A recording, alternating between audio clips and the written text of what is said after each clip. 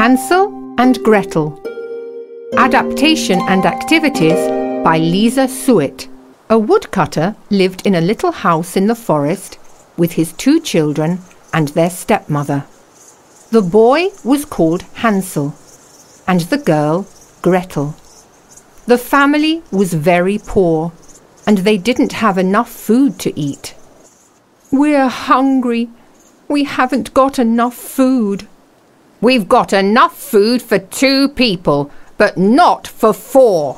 The stepmother wasn't very kind. And one evening, she had an idea. "We've got enough food for 2 people. Tomorrow, you'll take Hansel and Gretel into the forest and leave them there. Then there will be enough food for us," said the stepmother. "But they're my children. I can't leave them alone in the forest. They'll never find their way home again," said the woodcutter. The children heard their horrible stepmother. Gretel was sad and scared, but her brother had a plan. The next day, the woodcutter took Hansel and Gretel into the forest and left them there. It was dark in the forest. There were strange noises. "Do-it-do-oo!" "What was that?" cried Gretel. "It was only an owl," said Hansel. "What are we going to do now? We're lost and we haven't got any food," said Gretel. "Don't worry, Gretel. I made a trail with white pebbles so we can find our way home," said Hansel. "Well done, Hansel. You're great," said Gretel. Hansel was a clever boy. The trail of pebbles helped Hansel and Gretel to get back home. Hansel and Gretel arrived home, but their stepmother was very angry when she saw them. "Tomorrow you must take the children back to the forest," said the stepmother. Hansel heard what she said. The next morning, the stepmother called the children. She gave them a small piece of bread, and the father took the children to the forest and left them there. But Hansel had another idea. He left a trail of breadcrumbs on the ground to help them find their way home. "Come on, Gretel. We can follow the trail of breadcrumbs home," said Hansel. The children looked for the trail of breadcrumbs, but they couldn't find it. "Oh no! The birds have eaten the breadcrumbs." "What are we going to do now?" asked Gretel. "Don't worry. I'll look after you. Let's walk and try to find the way home," said Hansel. One of the birds flew down to Hansel and Gretel. It was a white dove, and it was singing a beautiful song. The children decided to follow it. The children were walking when suddenly they saw a house. It wasn't a normal house. It was a funny little house made of sweets. "Look over there, Gretel. There's a house made of sweets." "Wow! It's a gingerbread house," said Gretel. The children were so hungry they stopped and started eating pieces of the little house. Suddenly, an old woman opened the door of the house.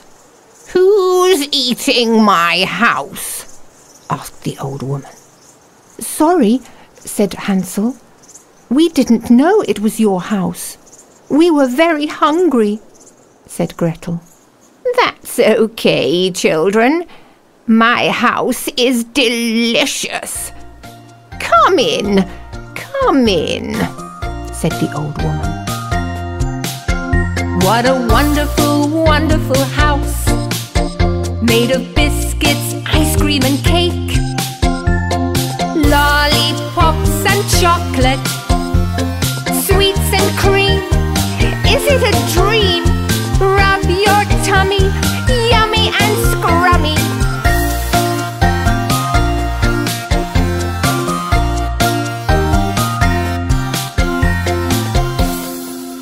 So Hansel and Gretel went inside the little house. The old woman gave Hansel and Gretel a big dinner. The old woman seemed kind, but Hansel and Gretel didn't know that the old woman was really a wicked witch, and she had a wicked plan. I'll give the boy lots to eat. Then he'll be big and fat, and I'll eat him. I'm a wicked witch, can't you see? I'm a wicked witch, can't you see? Being wicked is lots of fun. I'm a wicked witch. Being wicked is lots of fun. I'm a wicked witch. Yes, that's me. I'm hungry, can't you see? I'll give you food, then eat you up. 1, 2,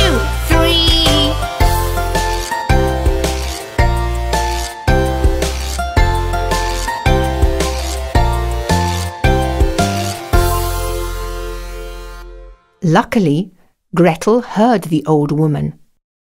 She told Hansel about the witch's plan.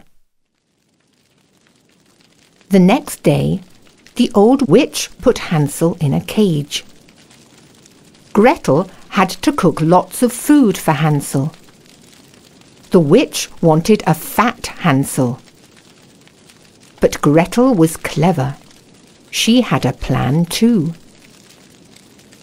Gretel gave her brother a little old bone to use instead of his finger when the witch came to feel if he was fat.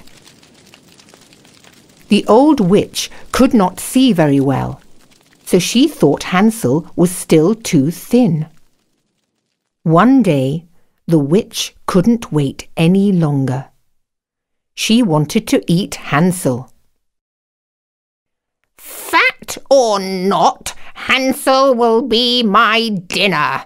I'm going to cook that boy, fat or thin, said the witch. But the oven isn't hot, said Gretel. Let me see, said the witch as she opened the oven door. Quickly, Gretel pushed the witch in the oven and closed the door. Ah! Then she opened the cage and Hansel was free. Hansel and Gretel looked around the house and found a big treasure chest full of gold coins and jewels. They filled their pockets. Hansel and Gretel ran into the forest, and can you guess who was looking for them? Yes, the children's father. He found them and took them home. Hansel and Gretel gave their father the gold coins and jewels. Your stepmother has gone away. Now we aren't poor, and we can be happy together, said the woodcutter.